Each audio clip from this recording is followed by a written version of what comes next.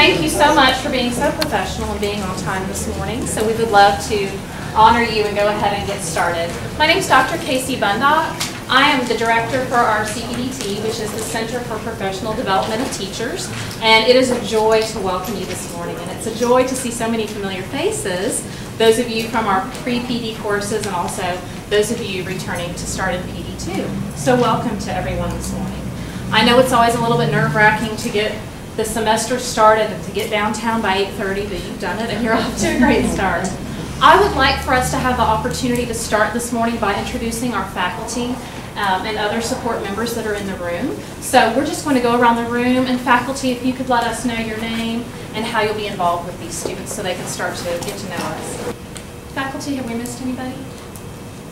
Okay. In addition to being your CPDT director, I will also be working in PD2 A-Leaf with Read 4303, so I look forward to teaching that class again. Before we get started, I want to address PD2 first and say welcome back. As we start to get oriented this morning, you're going to recognize a lot of what the faculty are addressing you with. Some of these procedures and policies are going to sound very familiar. This is a great time for you to be refamiliarizing yourself with this information.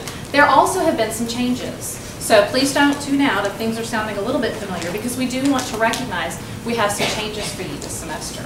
PD1, I know that you're nervous and you're thinking, there's a lot going on this morning. You will be getting a lot of information this morning. First in our general session, and secondly, you'll be going out to a breakout session with some of our faculty members, and they'll be supporting you in that meeting as well. Please know we recognize this is new to you and that you're nervous and that it is overwhelming, and we're here to support you every step of the way. So feel free to ask questions and vocalize your concerns, because we want to support you as you get started in your PD semesters.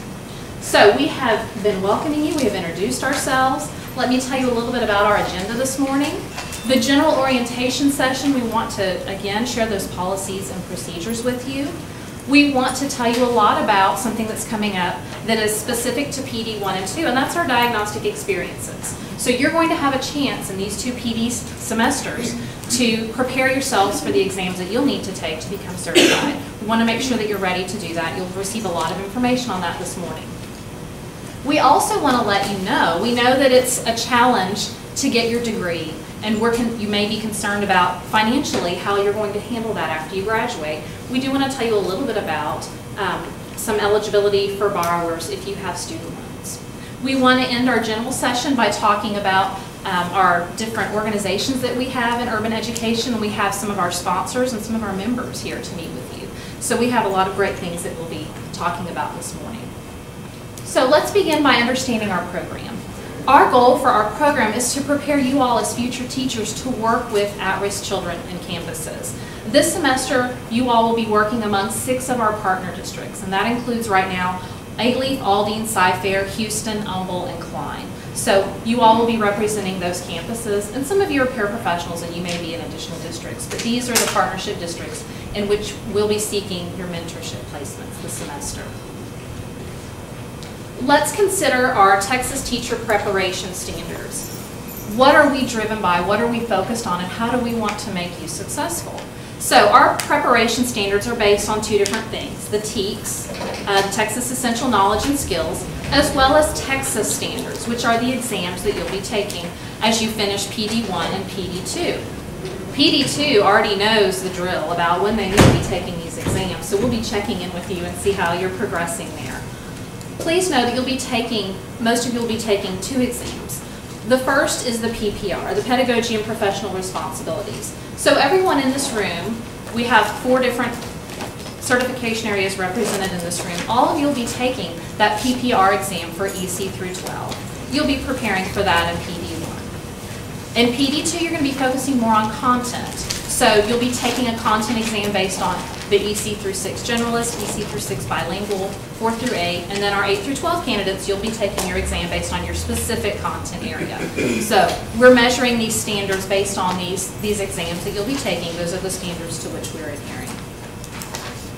Let's consider the features of what you're doing in terms of your coursework in PD1 and PD2, and later we'll see how your fieldwork will be supporting that. In PD1, our general focus is to understand the learner.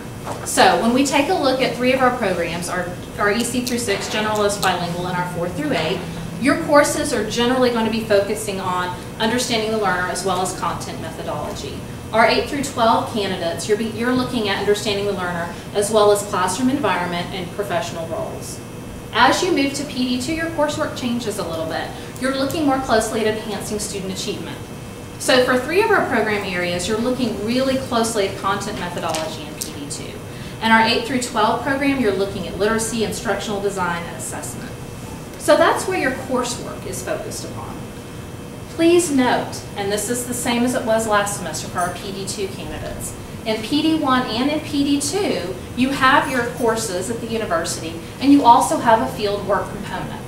So you registered for your courses, and you also registered for either PED 4380 or 4381. And that will be your field work component. So you will be spending at least 60 hours this semester with a mentor teacher in the field. When you registered for that course, that means that we will be assigning a mentor to you with whom you'll be working this semester.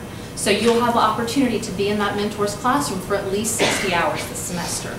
You'll also have a chance to teach 2 lessons in that classroom. So you'll be able to take what you're learning in your university classes and apply that out in the field. So this will really be getting you ready for PD3, or that student teaching experience, before you go out seeking your first job. What we recommend is that you're going to be seeking those 60 hours over a course about 10 weeks, and you'll average about 6 hours per week. Let's consider the academic criteria when you're in PD1 and PD2. I'd like for us to consider the criteria for that now, and then later this morning we're also going to take a look at what are the criteria for certification. So you know immediately what your focus will need to be, and you can also plan for what you need to do long term. So in the PD semesters, the first thing that you'll need to do is to maintain a 2.5 overall GPA. So you'll want to make sure to keep that GPA in check. Another thing that you'll be doing is to make sure that in your PD courses, the 3 courses in which you're enrolled, for PD 1 or 2, you must have a C or higher in those classes in order to move on to the next PD section. So we know you're dedicated to the task. That's why you're here. That's why you've made it this far. And we know you'll be able to secure that C or higher in those courses. So that is going to be one of the criteria to move to the next semester. Please know that there's a few documents that can support you as you're thinking back about this morning and you're getting a lot of information. Know there's a few different places where you can look to get this information. First of all, you can look on your degree plan. It's posted there. It's also in the UHD catalog, and I've also listed a link to the teacher candidate handbook. And I want to show you where that is this morning so that you can refer to that. When you go to our Urban Ed homepage, if you go to the quick links, if you go to the box on the right and you go to quick links, you're going to see the professional development handbook here. PD2, this is a good time for you to review that handbook, to take a look at the criteria and make sure you're on track. PD1, this is a great place to start. I would advise you to save this document and to review this as you begin your semester so that you're recognizing these criteria of our coursework and of our fieldwork components. So know that that's under quick links on the Urban Ed homepage. All right, another thing that we want to make sure that we are in alignment with during PD 1 and 2 is participation, preparedness, and professionalism. So you've sort of made a big leap into the PD semesters. Before you were just students, but now we consider you teacher candidates. So you're regarded as professionals, you're preparing in your field work. So we want to make sure, and this goes in with this last bullet point, that when we interact with one another, when we communicate with one another, it's always done in a professional manner. So start regarding yourself in that professional manner now, and recognize that all communication that you do with your faculty members, with your mentor, anyone out on campuses, with one another, all of that communication, whether it's written or verbal, is handled in a professional manner. I've seen students from PD1 get jobs at their mentor campuses from PD1, and PD2, of course, and PD3. So know that that job interview starts right now as you're walking out onto those campuses, and we are representing ourselves in the most professional way possible. I have really enjoyed myself this summer getting your placements put in place, and when I contact human resources to ask for your placements, and when I contact principals, they're saying, yes, please come back, we love UHD candidates. And I know that that's because you represent yourself so well professionally. So I want to encourage you to continue to do that and recognize that's one of the expectations as you're in this program. We have a few other criteria I want to share with you, and I've listed some page numbers here that will be referred to in the handbook. I've shown you where you can find the handbook, and so you can certainly refer back to these, as we'll also be posting this slideshow on that page as well. So, along with doing well in your courses, getting a C or better, you're going to do well in your field work also. And you're going to have a chance after this general session to meet with your faculty that will be working with you in field work in PED 4380 or 81. One of the things that they'll be doing as they work with you is referred to in this first bullet, and they're going to be looking at teacher candidate criteria for field work. These are 7 components that you'll be adhering to as you go out with your mentor's classroom. Are you acting in a professional manner with your mentor, with the students? Are you getting your lesson plans turned in on time? So these are things that will be represented in your field work that will be observed by your field experience instructor, we call them FEIs, as well as your mentor teacher. So you will need to have satisfactory ratings on all 7 of these components. Another criteria is you'll be guided by our Code of Ethics and standard practices for teacher educators. So we're again behaving in a manner that's acceptable as guided by the state, as guided by our partner districts, and by the university. We also have a form that your mentor and your FEI will be taking a look at throughout the semester to see if you're adhering to these professional attributes as a teacher candidate. So again, looking at how you handle yourselves professionally in the classroom. So a couple of times a semester, your FEI and your mentor will be reflecting with you about how well your field work is going. So please know in the PD semesters, we really have 2 sets of criteria. We want you to do well academically in your coursework, and we want you to perform well in your field work as well. So those last 2 slides have sort of told us how we're going to be doing that. All right. We want you to know that as you go out into your districts, all of our partner districts require background checks. So this is not something that the university is governing. This is something that our district, our partner districts are regulating. So what's going to happen is as you leave this general session and you meet with your FEIs, each of you is going to receive a background check to complete today. And they'll start to run those early next week. Many of our districts have a paper background check. So you'll just be filling out a form with your FEI today, and there may be some information on there that you feel a little bit leery about sharing, such as an address, a social security number. Please know that when the FEIs take these papers from you, they're going to be put in an envelope, and I'm going to take that and drop it off at HR. Nobody's going to be going through your paperwork and having this sensitive material sorted out in different places. Please know that that information will be secure. So if you have a paper background check, you will be completing that today. Some districts require an online background check. If you are in the Klein or Houston ISD district for your placement, your FEI today will be giving you a checklist of how you can complete that online background check. They're going to request, if you're in HISD or Klein, that you complete that background check by this Monday. And the reason we want to ask such a quick turnaround is because it takes a few weeks to clear you, and we want to make sure you can get into the classroom as soon as possible.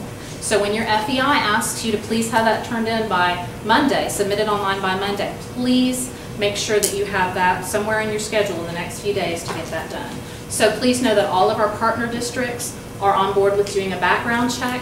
This is good practice because as we get into PD3, you will still be required to do a background check, and of course, as you all are seeking your jobs, of course the district will require a background check. So they want to have the best interests of their students in mind.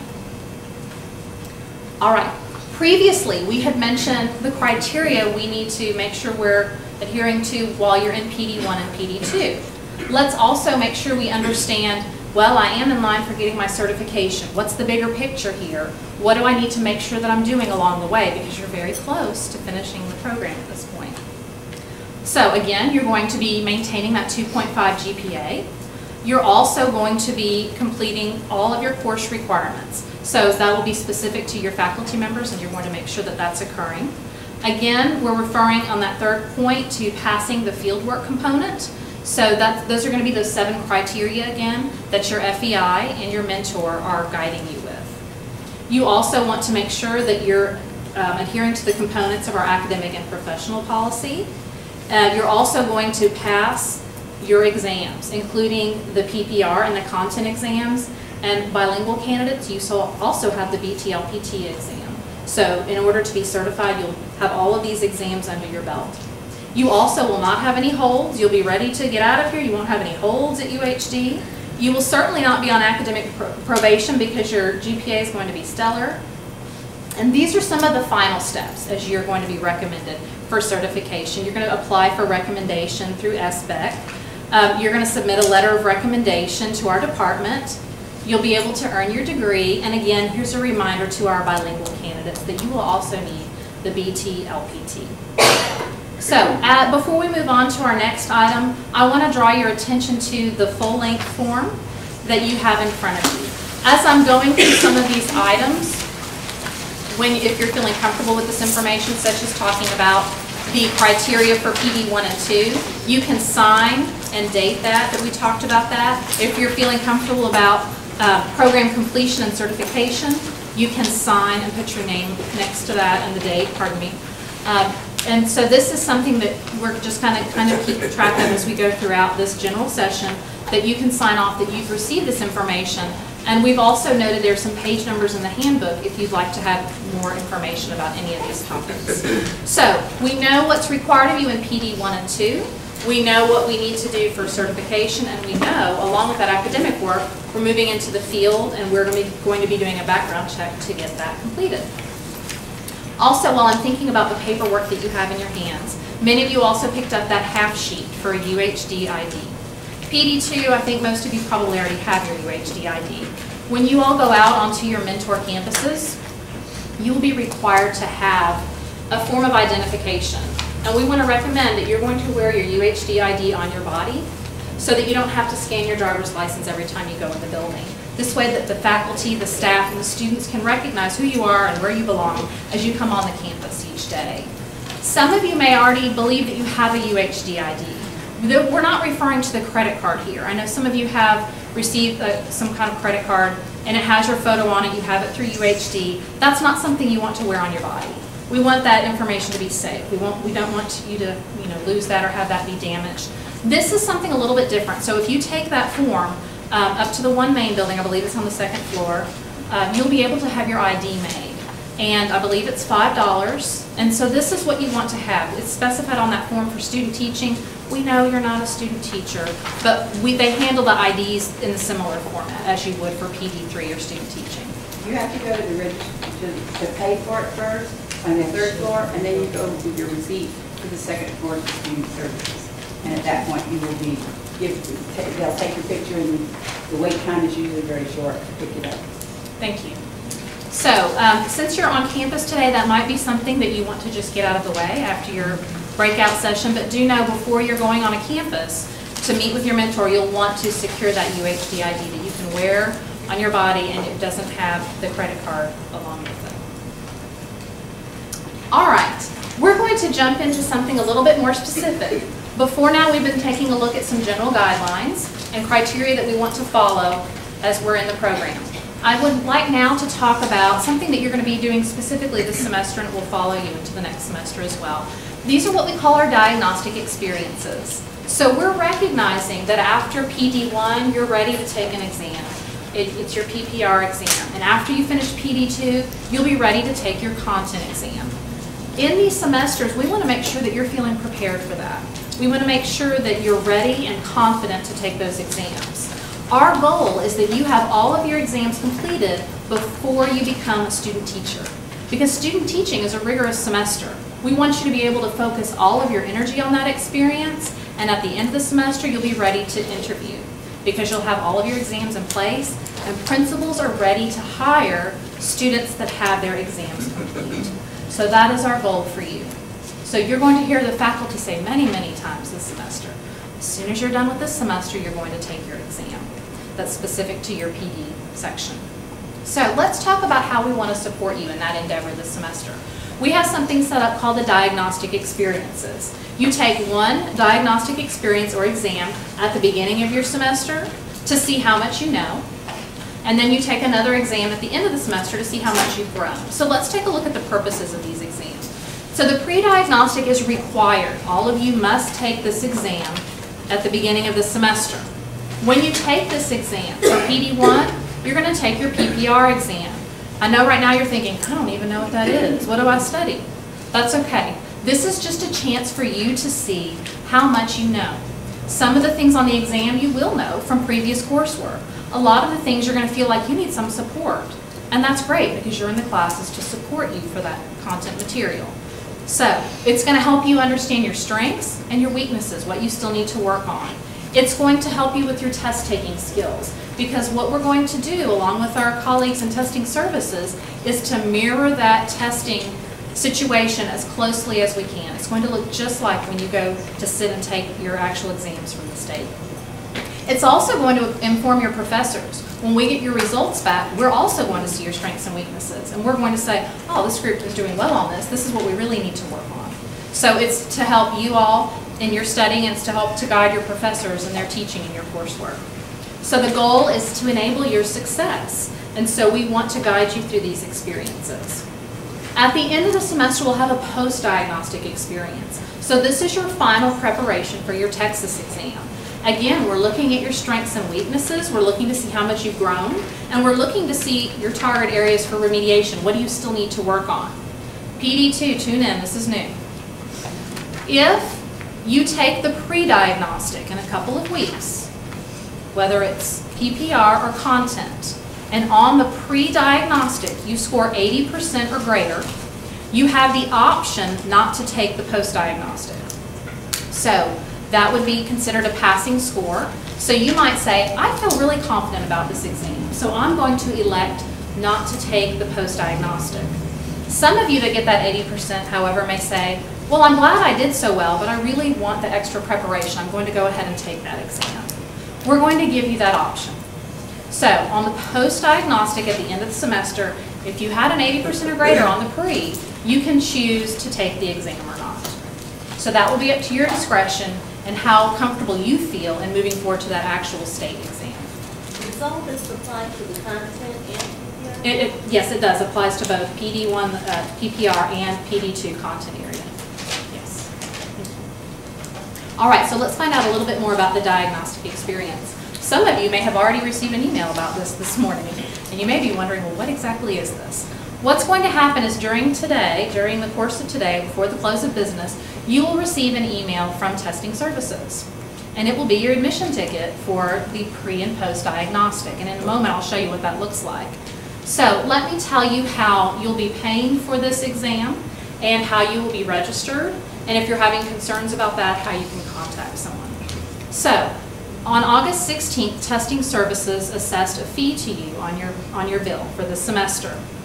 So that bill would have said something to the effect of Urban Education Diagnostic Experience. So if you had a $40 fee and you were wondering what diagnostic experience is, now you know. This is your pre and post diagnostic for the semester. This fee must be paid by August 30th in order to take the exam, which is required. So if you've not yet paid anything towards your bill, you'll want to make certain that you are starting to pay toward that bill so this $40 is covered by August 30th. If you happen to pay everything already, you'll want to go back and make sure that that $40 was included. Maybe you paid before August 16th and then the $40 was added. You'll want to make sure that you've addressed that $40. So you can go online to eServices and check in with your account and see what your status is toward paying that $40.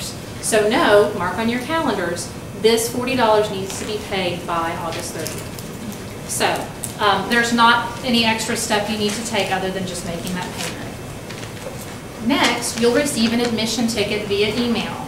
PD2 last semester you registered on your own. Please know that's not occurring this semester. Testing Services is sending your admission ticket to you directly.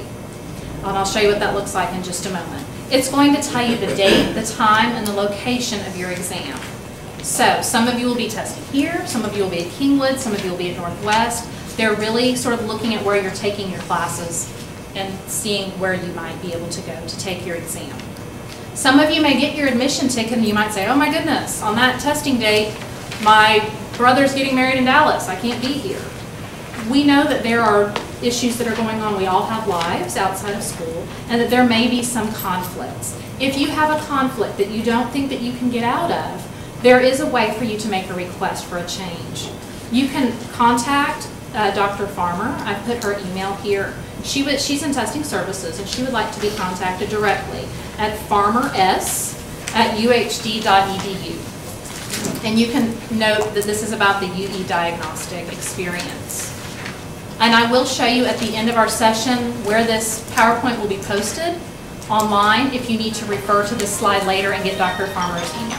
So please know, I know some of you may be feeling nervous right now that I may get an admission ticket where that date and time doesn't work for me. Please know that you can appeal to Dr. Farmer with the request. Now this doesn't mean, I really don't know that I want to do that. Maybe I want to do the next day. This is really for students that have a true conflict because there's only going to be a limited number of seating in each of these sessions. So please do only contact Dr. Farmer if there really is truly a conflict. We ask that you do that, please. So we know what the diagnostic experience is and why we're taking that. We recognize our $40 fee has already been assessed to the bill. We know that you'll be receiving the admission ticket, and should you need to appeal that date and time, you have the option to do that.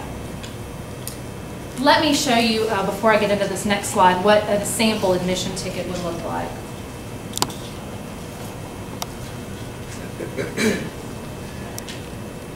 Okay, I know this may be a little bit blurry, but let me hit some of the high points here. It's going to have your name, it's going to have your ID. You can see under the pre and post, it's noting the date and time for both the pre and the post. So the pre-diagnostic is going to be occurring on September 6th and 7th, and then we see the post-diagnostic occurring later in November. It's going to tell you where you're going to be attending. So this pretend student, which is me, will be attending here at UHD, and it gives the room number. Some of you that are taking classes at Northwest will be tested there. Some of you that are taking classes at Kingwood will be tested there. Also note it says what to bring and what not to bring on the testing day. I'm about to go over that on a slide, but I want you to recognize that this is all going to be on your admission ticket, so you'll have access to that. So this is a pretty straightforward document. I think that you'll be able, as you receive this, you'll be able to know what it is that you need to do. For the $40, does it cover the pre and post? Yes, the $40 is for the pre and the post test. You will not be assessed another fee during the semester. But then what if you don't take the post, if you get the 80% or more? Testing services is wanting to leave the $40 for all students because you can elect to take it or not for the post. So we're sort of looking at that option as you get the for everyone else. It's sort of like the second test is for free. We pay for the first, and the second test is sort of like an added bonus. So whether you're taking the post or not, every student will still be assessed that $40 on their bill. Thank you. So if we received the admission ticket, that means that it didn't come out of our bill or right? I'm sorry, could you say that again? If we received the admission ticket, that means that it's already paid for? It's not. Thank you for asking that. If you receive the admission ticket, testing services is acknowledging that you're enrolled in PD 1 or 2, and that this is the admission ticket you'll need to get into the test, but you still need to pay. So, great question. It's a two-step process. You will receive your admission ticket, but you also still need to pay. So, if you receive a ticket, that means you've been billed, and you need to pay that bill. Thank you for asking. All right, so let's talk about on the actual testing day, PD 1, hang on with me. I know this is a lot of information, but it's information that you can review and that your faculty will be supporting you with in the weeks leading up to this so that you're able to understand and move through these steps and you'll be comfortable with that. So we know you've paid your bill. Let's say you paid that $40 by August 30th. You have your admission ticket already after today. If you have questions or concerns, you're contacting Dr. Farmer before August 30th. She will not make changes after August 30th. So if you're looking at your calendar right now and saying, uh-oh, that's not going to work, you need to let her know as soon as possible. So you've paid, you have your admission ticket. Here's what we do on the day of the test. You need to bring a few things with you. You need to bring your printed admission ticket. You must have a paper copy. They will not let you in without a paper copy. So I know we're all used to having our phones, here it is, on my iPad, here it is. The dilemma is when you go to test with the state, you can't bring in any electronic devices or a phone or iPad or anything. We're mimicking that format here. You will not be able to bring your phone in. So you must have your printed admission ticket when you go into the exam. Please plan ahead and print that ahead of time. You will also have a non-expired, non-damaged, government-issued photo ID, and I'm reading that because I want us to be clear. You may not bring your UHD ID. Again, we're mimicking those state testing procedures, and when you go to take your actual exam, they're not going to accept your university ID. So we want to make sure, since you're going to take your exams so soon, at the end of the semester, we want to make sure that you have a government-issued ID that is not expired or not damaged. So we are going to mimic that experience here. What that generally is going to look like is your driver's license. If you don't have a driver's license, maybe you have a passport. If you're thinking in your mind, oh my goodness, I don't know what I'm going to use, please contact me as soon as possible and we're going to work that out for you. But you need to know that at the end of the semester, you will need to have a non-damaged, non-expired government-issued ID to take your actual exam. So if you don't have that in place, please get that in place as soon as possible so you can be ready for your exams. You also want to bring plenty of sharpened pencils. Those are the only things you can bring into the exam. PD1, I know you're probably thinking, this sounds a little bit crazy to me. It might, but we're just mimicking the state's procedures. We want to get you ready. However crazy it is or not, we want you to be ready. So when you walk in, all you have is this, your driver's license and some pencils, and your car keys. Ladies, I know you're thinking, where am I putting my purse? This is something you want to plan for ahead of time.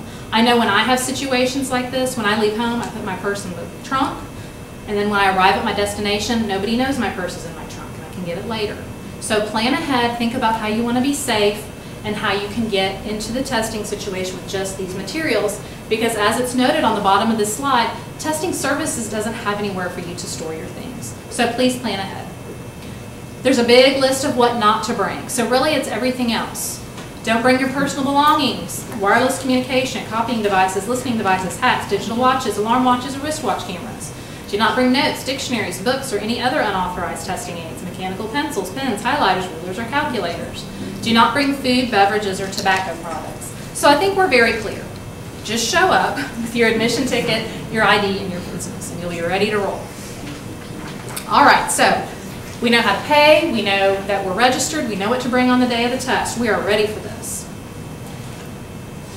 Here are the dates and times. If you've not yet received your admission ticket, I'll just give you a little preview here. On that left column, it shows the locations and the dates and times. So if you'll be testing downtown, it will be on September 6th or 7th. There's a morning and afternoon session.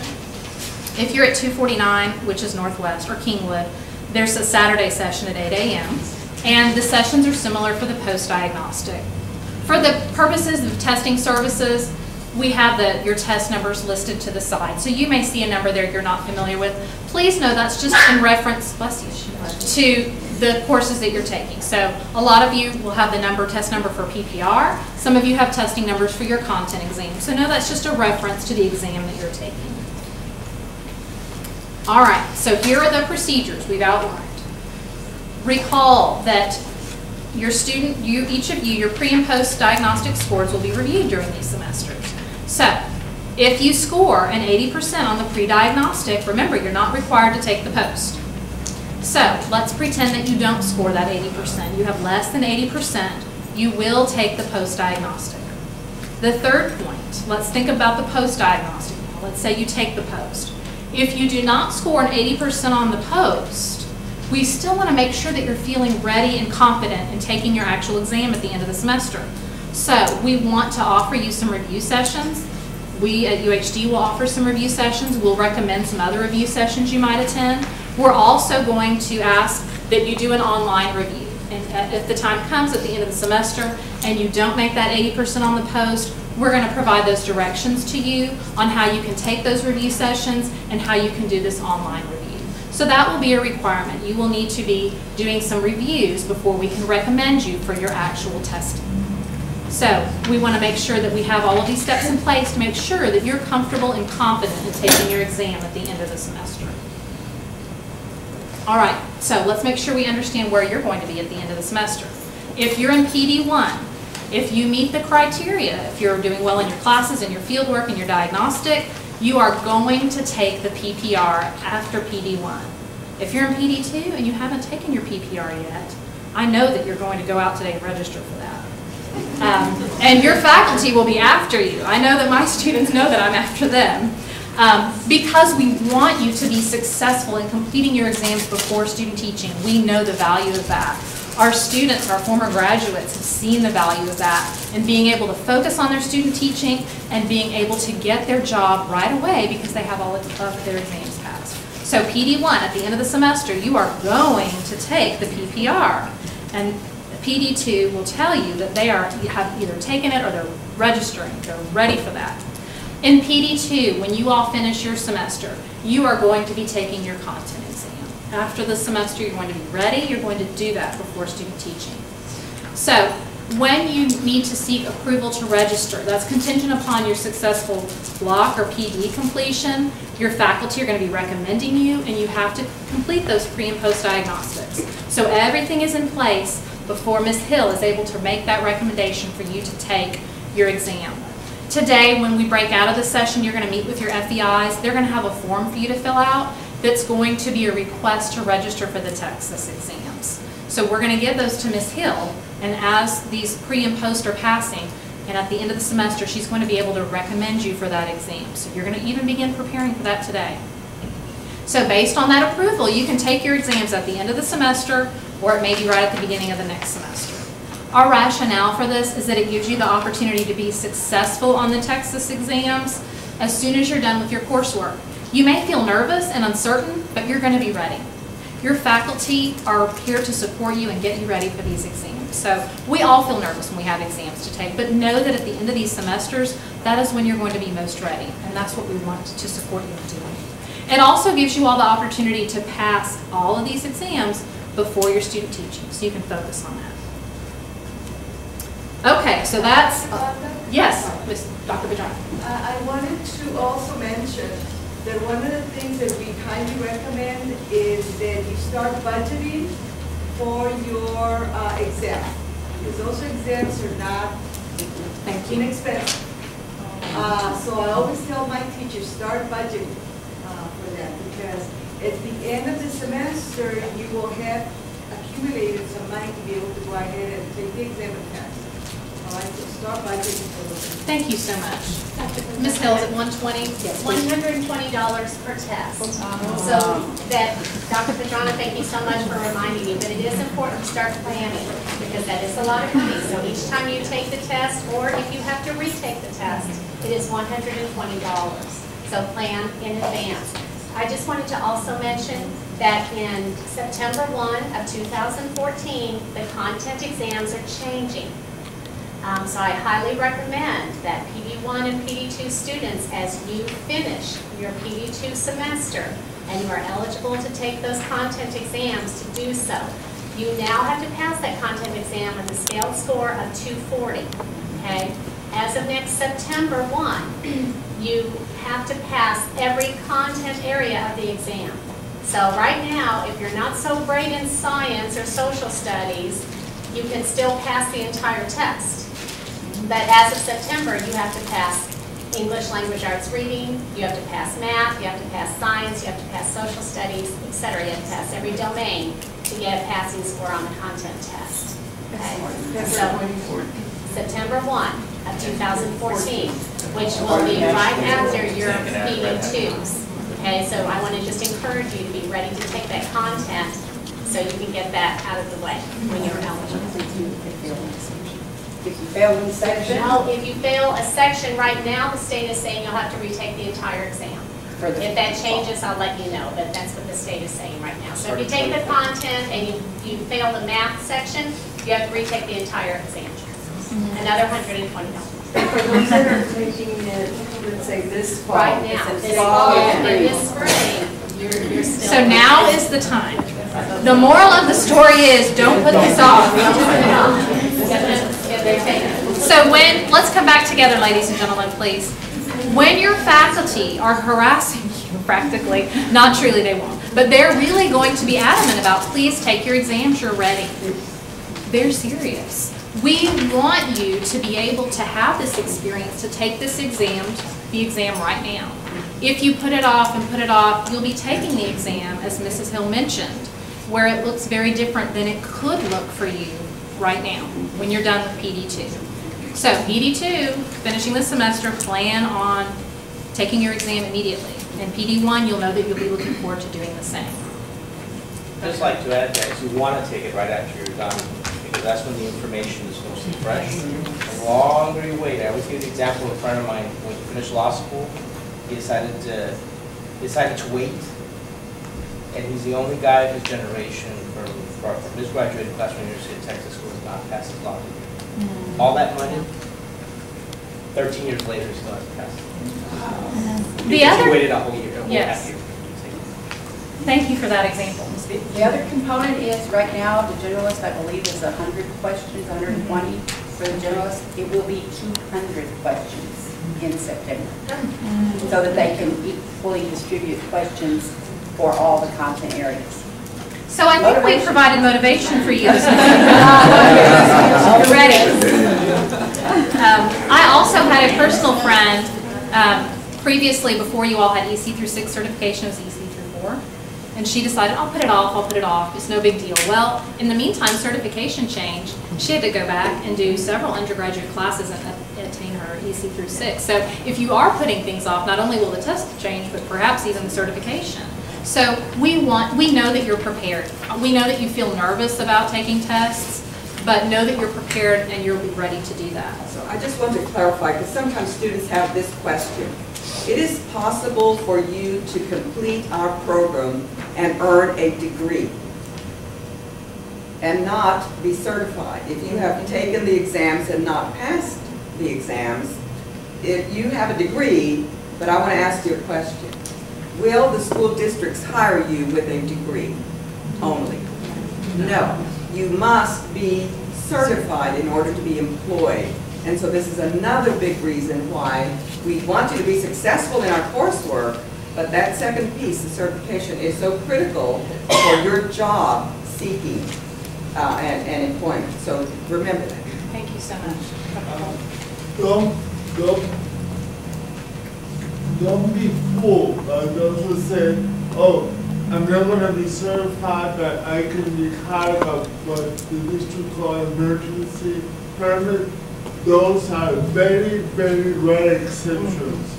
If you hear some of your friends saying that, don't listen to them, because I mean, those are usually under very, very rare circumstances.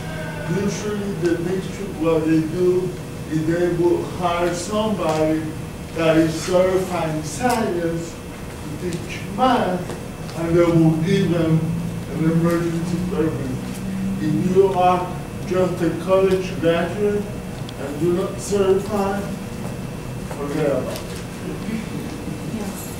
So, we know that you want to take your exams as soon as possible. I think we've given you some motivation to move on that this morning. So PD2, if you don't have that PPR, I know you're going to run out and register for that this morning. So, you now know about the diagnostic experience. You know that you have the fee that will be assessed to you, that has been. You know that you'll be receiving your admission ticket. You know what to do if you need to appeal that. And you know what to bring or not bring on the day of the exam. So what I'd like to move on to next, I want to tell you ahead of time, I'm just barely going to touch on this because I want you to be aware of this information, but this is not my area of expertise. We want to recognize as a UHD faculty that we know the challenge of getting a degree and being in the workplace and having loans. We know that's very taxing. We know that that's worrisome. So we want you to be aware of a program called Teacher Loan Forgiveness and how you might be eligible for this. So I just want to give you a very brief bit of background information and a contact person if you're thinking, this sounds like something I need to know more about. So, what will occur is that as you are going out and seeking your jobs, many of you are going to be going out into urban education, urban campuses, at-risk campuses. You'll learn that these are called title campuses. So as you go out onto these title campuses that we're all working with in your mentor placements anyways, many of you will be seeking jobs there. Those of you that are working on these at-risk campuses, if you have loans, you may be eligible for teacher loan forgiveness. So let's consider that as you know you're going to be hired shortly. If you're going to be hired at an at-risk campus, what options you might have. So in order for you to qualify as a borrower, you must teach full-time for 5 consecutive complete academic years. So think about when you graduate, you're hired at this at-risk campus, this Title I campus, and you're going to teach there for 5 years at this low SES school or this at-risk school. That would make you eligible for teacher loan forgiveness. So what that's going to look like, what would happen is you're teaching these 5 years. On the 4th year, our contact in financial aid, her name's mentioned here, Megan Lane, she said what you can do within that 4th year is you'll be applying for teacher loan forgiveness, looking forward to that 5th year, which is the criteria. So as a borrower, you have the option within this program to appeal to them for loan forgiveness, which is receiving up to $5,000 towards your loans. So we know most of you are going to be on these at-risk campuses anyway. If you have loans, know that you have the option for loan forgiveness. You could receive up to $5,000 towards your loans. So we want you to keep this in mind for the long term. Some of you, especially our 8 through 12 candidates, you may be eligible for some more money because there are some areas of high need, such as they're looking for highly qualified math or science teachers, as well as special ed teachers. So these are areas of high need. You may be eligible up to $17,500 in forgiveness. So, because these are areas of special need. So we want you to just be aware of these options. We know many of you have loans and you're wondering how this is all going to work out once you graduate. Know that you have options. Our contact here is Megan Lane. You may want to write down her email. She is extremely helpful and can give very down-to-earth information for any of your concerns. She also has information on other financial aid options. I think this is her maiden name, Benedetti. So it's benedettim@uhd.edu. If this is something you're interested in, please jot down her email and know that even after you graduate, maybe you've had friends who graduated, she will counsel graduates as well. So please know that this is an option for you as you're recognizing that your program here is nearly done. All right, so here comes a really fun part of our morning orientation, and that is that we would like to be able to introduce you to some of our organizations that we have on campus. We have 4 organizations that are represented this morning that would like, we have some with representatives here that would like to talk to you and tell you a little bit about the organization and invite you to join them. So I believe Dr. Pinkerton, would you like to address the group? Sure. Great, come on up. She's going to tell us a little bit about the Urban Educators Literacy Society and how we can join and what they have going on. Okay, so this year, Dr. Dalton and Dr. Wade and I are sponsoring the Urban Educators Literacy Society. And we are an organization where you can join us for literacy professional development and some fun activities related to literacy. For the fall, we have a few things scheduled that you might be interested in. Dr. Van Horn does a lot of work at the House of Tiny Treasures, and she takes our UELS members with her to do work there. We also have some authors who are coming to the Houston area, and you can go and visit with them for free. In fact, I'll mention who it is. R.J. Palacio wrote the book called Wonder, which is a fantastic book. And also the Newbery Award winner from this year wrote a book called The One and Only Ivan, and she will be here too. So that's on our list of things to do. We also have some conferences. TABE, the Bilingual Educators, will have a conference in Houston this semester, and also the Early Childhood Association of Houston, they will have a conference here in Houston too. And at the end of the semester, we will meet for dinner to talk about the Hunger Games, all 3 books in the series, and then we will go see the movie together because it comes out in November. So it's going to be really, really exciting. We did it a few semesters back when another little book called Twilight came out with a movie, and we had dinner and movie and book club discussions and all that fun stuff. So if you're interested in joining, I have membership forms. It's very, very inexpensive to join UELS. If you're interested in joining, I have membership forms I will leave out on the table outside, and also have that calendar of events that I was mentioning. And we also have copies of all of that upstairs in the Urban Education office too, if you're interested. So I hope to see you guys, and I was going to say too, if you're interested in serving this organization in a little bit of a higher capacity, we're looking for a couple of officers for this semester too. So if you want to join us and take a larger role in the group, then contact me. We'd love to have you. Thanks. Thank you, Dr.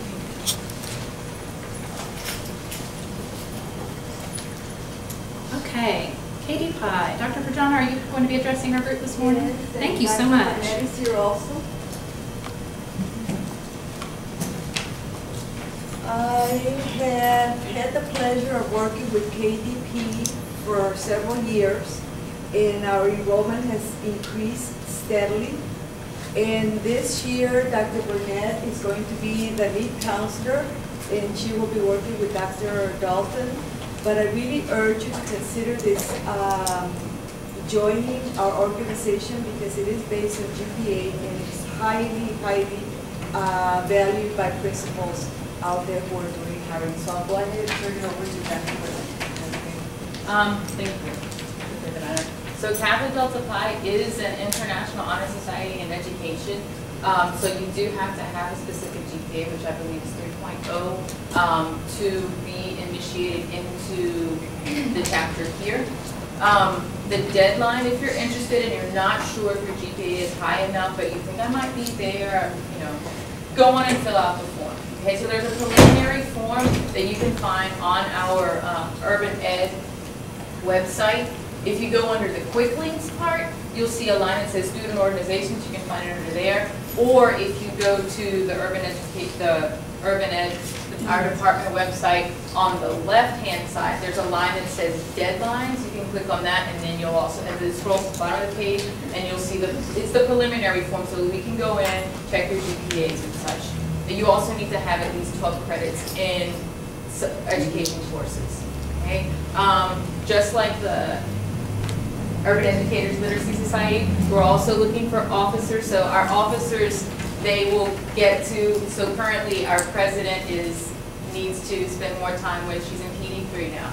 So she needs to spend more time with PD3, so we need to get somebody in there to transition so that when she's completely out, we'll have that person ready to take over. Okay, so if you're interested in that, you can contact myself or Dr. Dalton. Thank you. Hang out here, Dr. Burnett. I know. Tell us about ASCD while you're up here. All right, so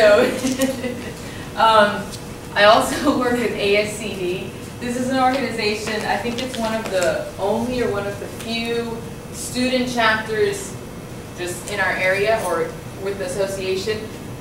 Even though it says, and I want to say that, even though it says Association of Supervision and Curriculum Development, it's really about networking and educators, any type of educators in the field. So we're talking about principals, teachers, what else? Us, ourselves, professors, different people in the education field. So really it's about networking.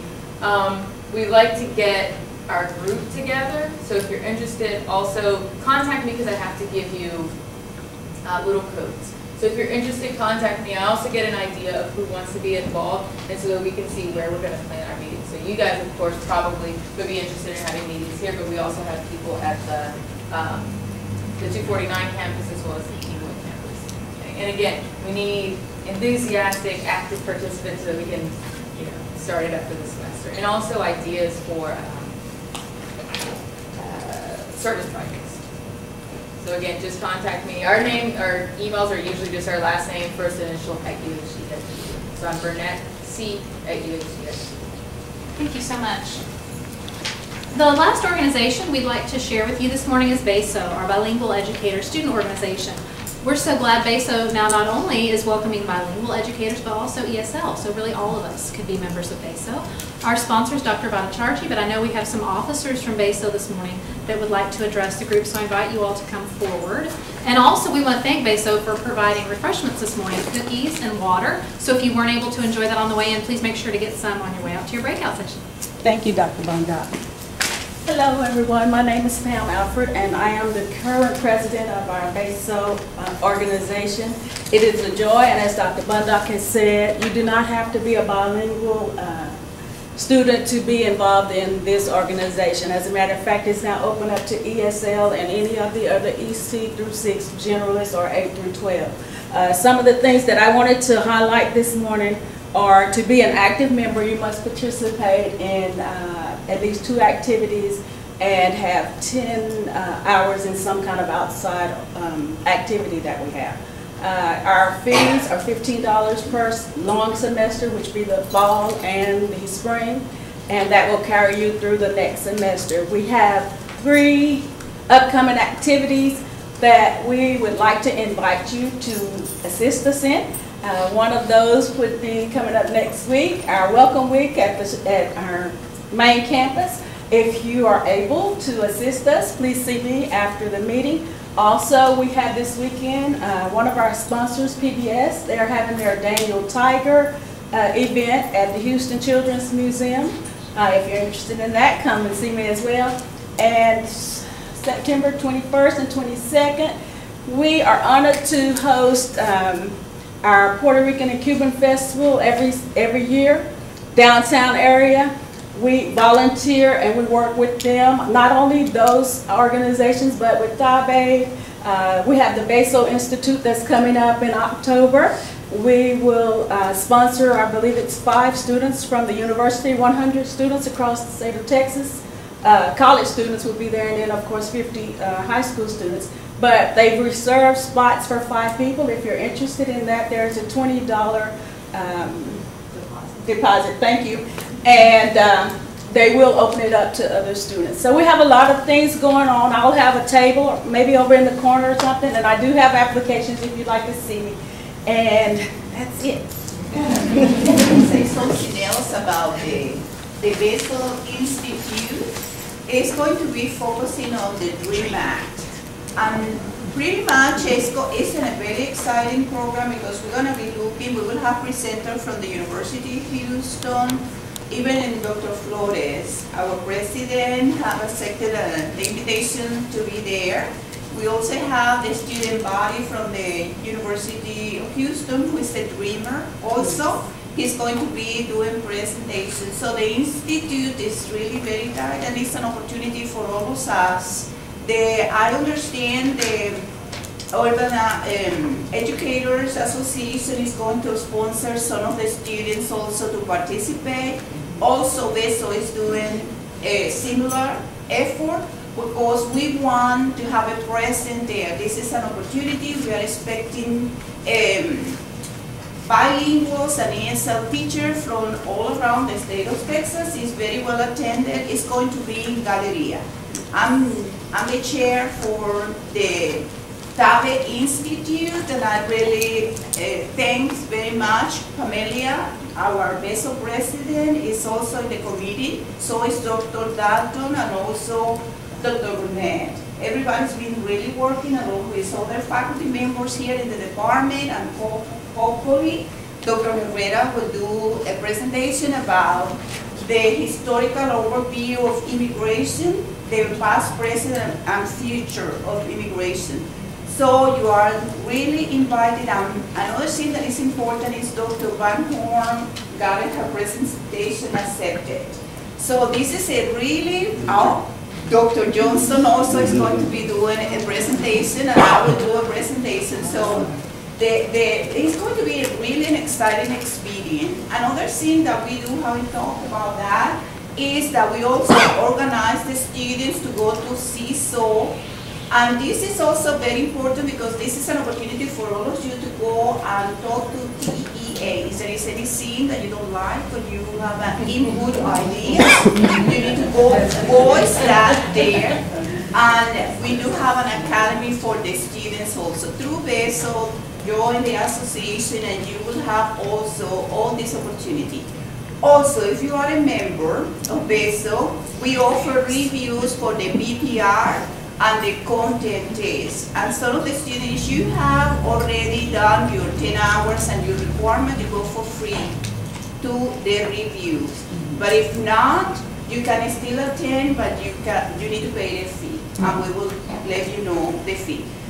It's a requirement for you to have done some kind of review to be able to get the approval from Mrs. Hill for taking the test. So they accept also if you do reviews with us. Okay? Thank you. Thank you so much. All right, so you now have a bit of an awareness of some of the organizations in which you might want to take part as you're in PD1 and PD2. Sorry. Okay, guys, I forgot. It's kind of important. With Kappa Delta Pi, we have 2 initiation ceremonies. The deadlines they come up very quickly. So if you want to be initiated this semester, you need to get your application into us no later. It's the 2nd Monday in September. So that's right around the corner. And then it's the 2nd Monday in February for the 2nd semester. Thank you. All right. Oh. Just want to give you a heads up. Some of you have had email correspondence or maybe have talked on the phone with some of our advising and certification support.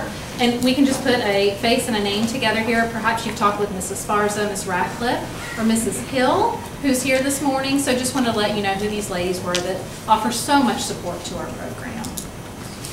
In just a few moments, you'll be exiting to meet with your FEI or Field Experience Instructor. So they're going to have some paperwork that you'll need to fill out to prepare for this semester, and they also have some great information that they want to share with you to prepare for your field work that they will be overseeing. Before we break, I want to give you a few reminders. First of all, remember that at the end of the semester, you're going to be taking your exam. It's $120. Start budgeting now. So think about how you can break that down per week or per month. Secondly, remember there are the little half sheets of paper outside of the double doors if you need your student ID. Please don't forget that. Third, recall that for the diagnostic exam, you must have that current government-issued ID. If you are thinking that's a problem, I need you to contact me as soon as possible to work that out. On the way out, guys, I know you're ready. Hang on. Just a minute. There's some different things we want to offer you that have just been set out. If you were interested about the loan forgiveness that I spoke briefly about, there are some brochures for you out on the sign-in tables. If that's something you're interested in learning more about, please pick up a brochure. Also, we have a little clip for your student ID to wear as you go out into the field. If you'd like to pick up one on your way out, again, that will be at the tables. You're welcome to have one. Right here up on the slide, these are the breakout sessions. They're assigned by your FEI.